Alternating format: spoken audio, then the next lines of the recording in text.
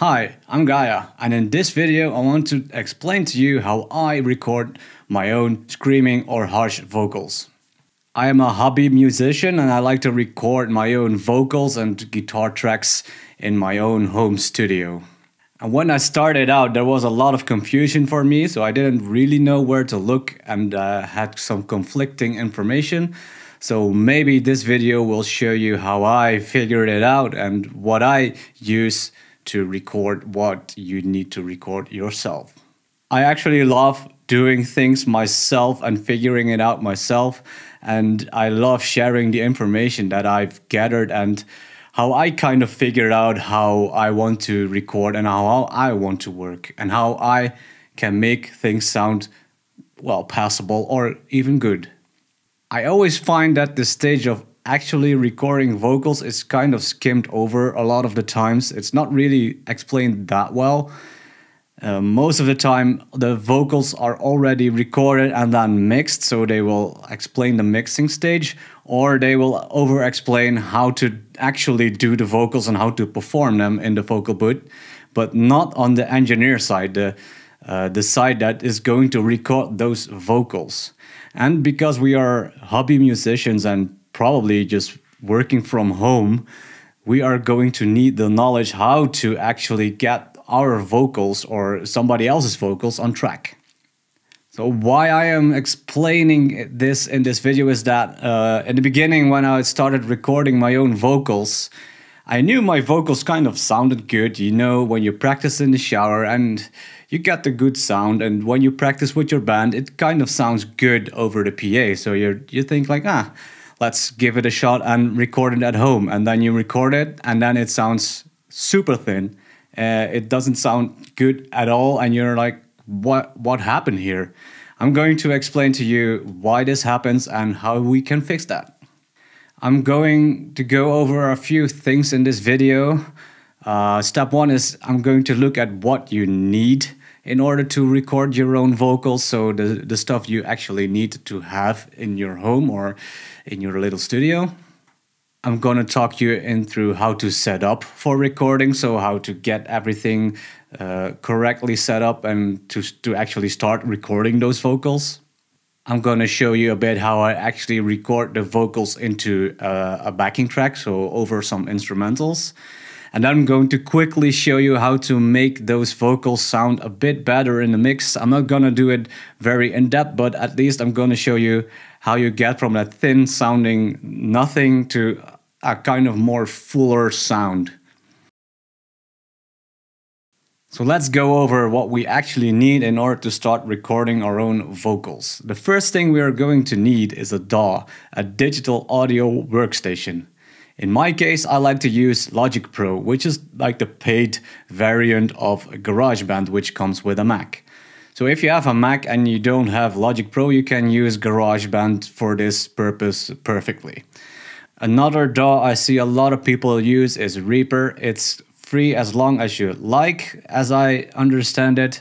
And it's a great alternative if you're, for instance, using Windows and you don't want to pay a lot of money for a lot of like the big names in the DAW industry. We're going to use the DAW to actually record our vocals and lay them on top of our instrumentals or our music. The DAW allows us to actually record our vocals and put them on top of the music and kind of rearrange it, mix it, adjust the volume levels and apply effects to your vocals. The next thing you're going to need is a microphone. In my case, I'm using an Shure SM7B, which is on a mic stand, but you can also use the SM58, for instance. I used these for my first recordings and they served perfectly. I mean, the quality, yeah, there's a difference, but when you start out, this will do fine. Don't worry about it too much. The next thing we are going to need is an audio interface which connects through USB to your computer. We can connect our microphone through an XLR cable to the interface, and that interface will capture the sound that is coming from the microphone. The interface will then send that sound digitally to your computer, which can then record that sound. An interface is also good because most of the time it has some gain control, so you can bump up the volume of the input of your microphone. It's not really the volume that you're controlling, it's the gain, so it pushes the volume up. But a lot of interfaces have a really good like gain control on them. Another optional thing you can get next to the audio interface is an amplifier, a preamp, in the form of a cloud lifter or a fathead that will take your microphone signal and boost it up a couple of decibels. A lot of USB interfaces have gain controls, but if you use that gain control, it introduces a lot of noise. A cloud lifter and a fathead will not introduce as much noise as a lot of USB interfaces would do.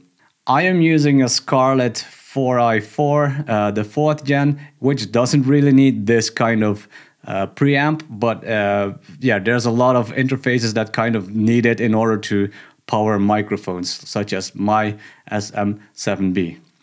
Another thing you're going to want to use is a set of headphones.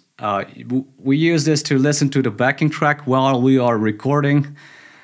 So that if you're recording and you're listening to the music over speakers, that sound will bleed into your recording, and we don't want that. So we just want the recording going to our ears and then sing inside of this, so that the audio that gets recorded in your DAW is just basically only your voice. Some optional stuff I recommend is using a mic stand. This will ensure that your mic is always in the same position while you're screaming or singing into it. It makes it a lot easier to get the same kind of recording sound each take you will record. Another thing I can recommend getting is a pop filter to actually remove the plosives from your screaming and singing. Especially with screaming, you're getting out a lot of plosive air, so that will block it and it will not end up in your recordings. You just don't want that. And also a nice thing to have is a room that doesn't echo as much. So if you're in your room that you are planning to record and you clap and you hear kind of like a reverb-y, echo-y thing, you kind of need to put more stuff in your room, essentially. So hang stuff up on your walls, put in more closets, put fabrics along those flat surfaces that kind of can bounce off the sound, and that will immediately improve the recording. So less room sound will seep into your vocal recordings. So let's get ready for recording. The first thing you want to do is position your mic in a nice position that you can scream in it. So I'm going to raise this mic actually. I like to kind of put it in front of my face, and then I will scream directly into the cone. So there's the microphone capsule is located in here and it's pointing to my face. So this way I know that the sound goes directly in here. This is a directional mic, so you have to scream into this direction. So get it in a nice position. I will adjust the pop filter a bit. Yeah, so this looks nice. The next thing we are going to do is look at the incoming signal. You can see that I already have Focusrite open here. So this program allows me to see the metering of the actual signal coming into the audio interface. And it's hitting about -12 dB right now, which is great for recording. You have a bit of headroom left to play with, to add effects to. It's not clipping, so clipping means is that it goes over a zero, and then the signal is being cut, which actually just means that you're distorting your signal. Yeah, we don't want that. We want to record as clean as possible. Also make sure that all the like fancy stuff that you can add to your signal, like for instance for me, I can add some air mode stuff with my Focusrite. Make sure that is disabled as well. The next thing we're going to do is to see if we can match our screaming volume to also be minus 12 dB. This is going to be really weird because my speaking voice will be a lot softer, a lot less loud than my screaming voice. So I have to take the gain way down and test out how my screams are landing. So for instance, I'm gonna warn you, this is gonna be loud. I'm gonna adjust the volume a bit in editing, but I'm going to show you what it sounds like if the signal clips. Yeah! So obviously the signal, you saw it on the meter, goes up way above 0, and it's in red, and it's going to clip, and it's not going to sound good. So what we're going to do is scream again and then take down the gain. I'm going to do that with this knob here. So I'm going to turn it down, and my voice should also turn down while I'll do this. Yeah! So that sounds like a reasonable level. I'm shouting a bit into the mic and to convey my message. Yeah! I'm gonna take it down just a bit. Yeah! Yeah, that sounds good. Next, we're going to move over to our DAW. We're going to create a new audio track.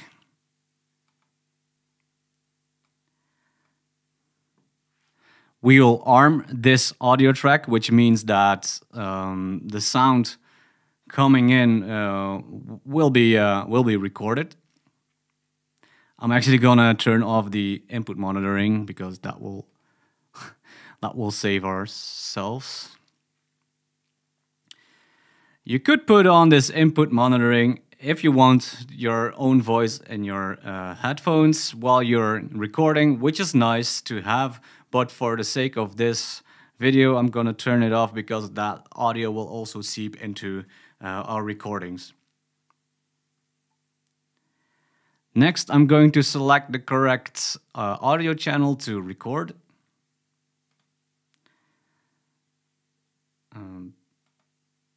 So I'm putting it in mono and selecting input 1, which is the input that my mic goes into. So it's just a mono signal, of course. So we are ready to record. If we arm this track, we can actually start to record some tunes. So let's do that. I have a little instrumental track here of a track I worked on earlier, and I'm going to, I'm gonna do some improvised screams on top of them, and you can see how that works. I'm gonna put on my headphones. The music that's coming from my computer will go through these headphones, and then I'm going to scream into this mic and record the actual, the track here.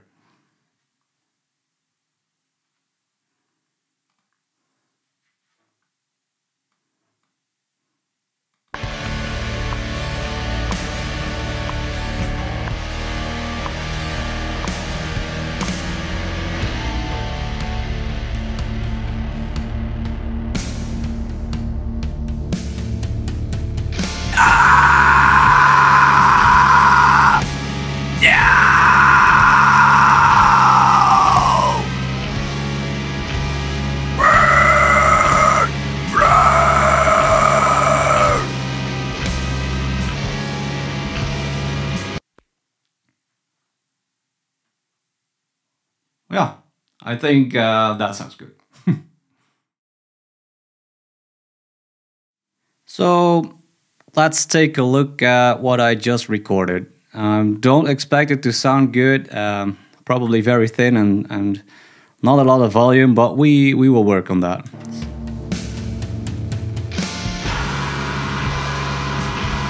Yeah, pretty thin, right? not much volume, especially this part. Yeah, so especially the second part didn't have a lot of volume behind it.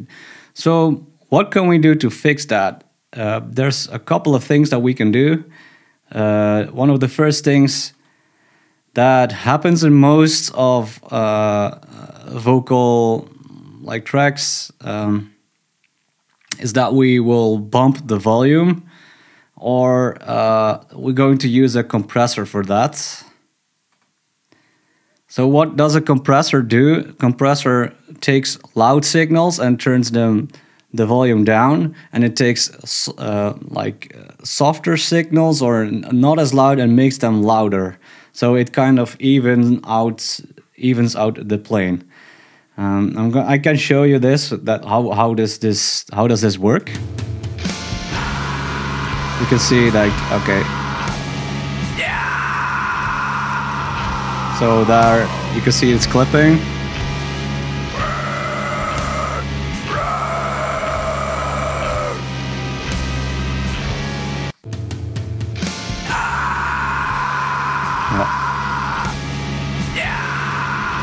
Let's see.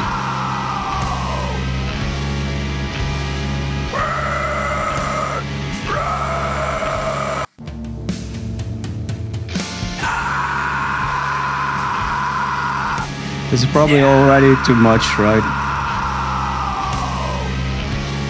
And I'm not really sure how to do all this finicky stuff, but that's one thing they use to bump up the volume and get it to sound good. But the thing I always find is most lacking is a reverb. And what you can do, for instance, is just load a reverb patch. And if you just listen to the screams on its own.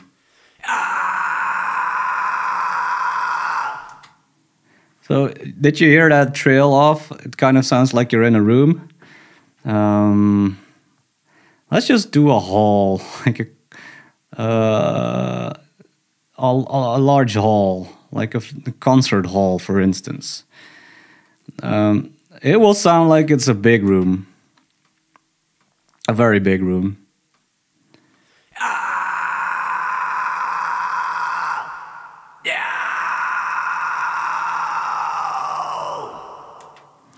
Immediately sounds like you're in a cave or in a hall, and there's a lot more feedback coming from your voice.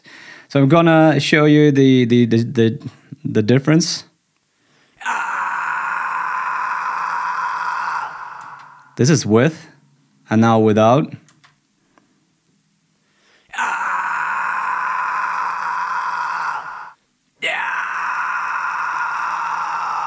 Do you hear that? You can hear it kind of.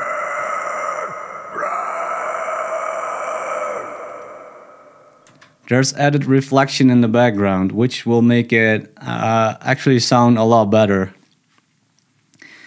I'm gonna stop here. So if we just now listen to it.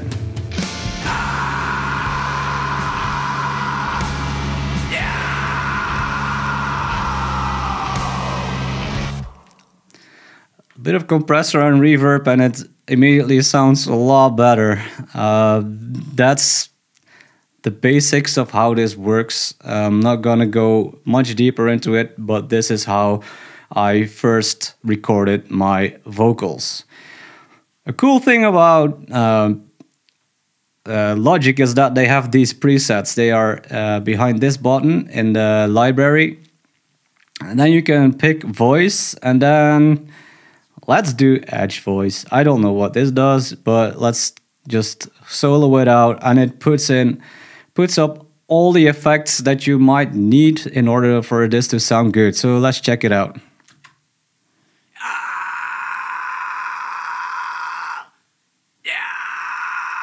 Not that much different, right? Let's try fuzz voice.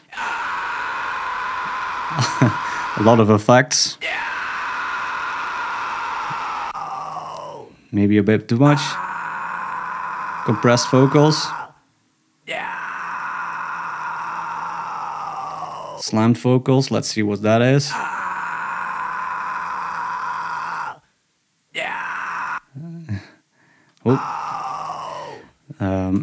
We can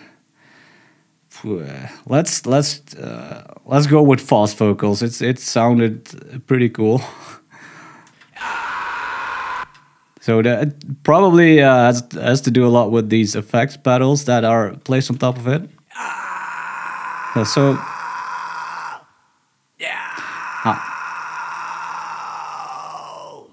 actually, without the pedals, it sounds really good. It already evens out the plane, and it makes it good. Let's see how it sounds in the mix.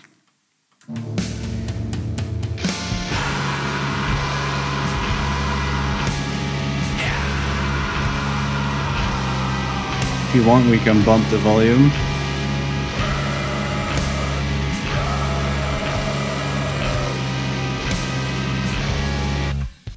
No, it's not bad, right?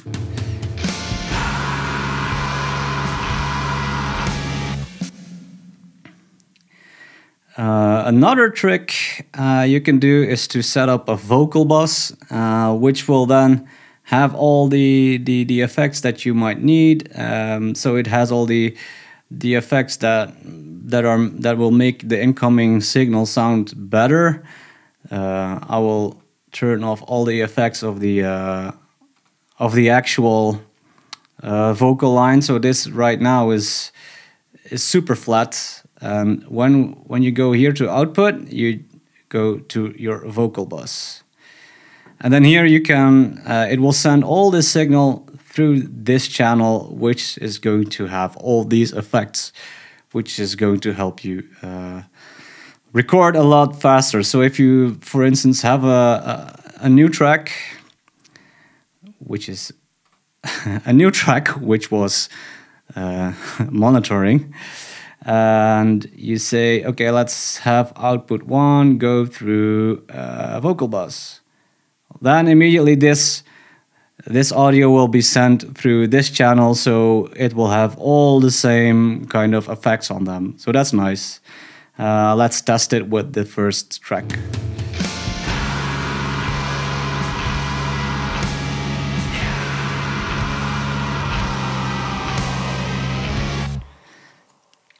I kind of adjusted the reverb and stuff for how I like it to sound. And let me, for instance, let's double up the track here. Well, yeah, I don't know. Let's try it. Whoa.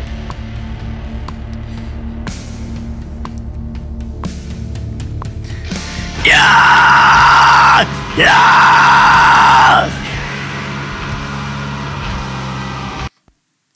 Whoops, I forgot to adjust the gain staging.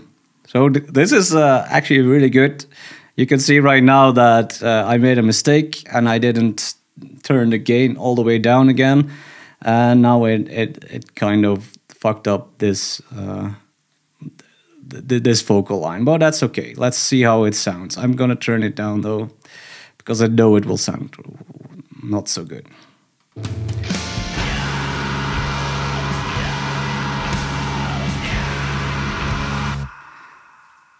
You hear it was sent through the vocal bus with the same effects, so essentially that's just what happens there.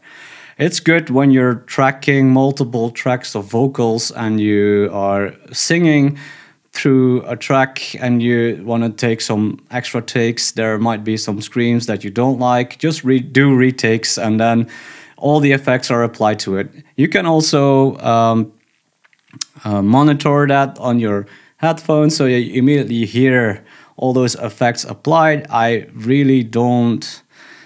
Yeah, I don't work that way. I just scream in raw and then I apply the effects later, or when I'm listening back to them, I listen back to those recordings. I hope this video has helped. I'm going to try and make some more of these videos to help you get to recording in your home studio.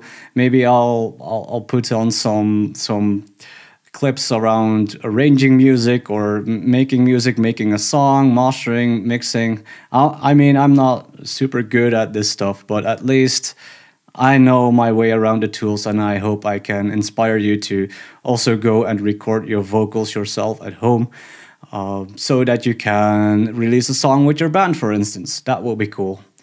I might see you in the next video, and for now, I was Gaia.